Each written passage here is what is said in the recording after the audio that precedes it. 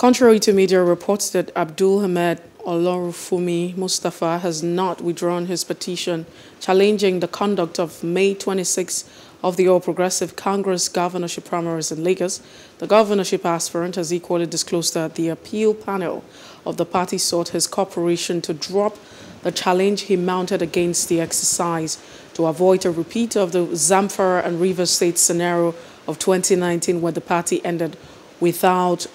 lawful governorship candidate in the two states. Speaking through his counsel, the legal practitioner Oluyede, the governorship aspirant requested the party's leadership to make public the outcome of screening exercise conducted for all aspirants in the state, which necessitated his alleged disqualification.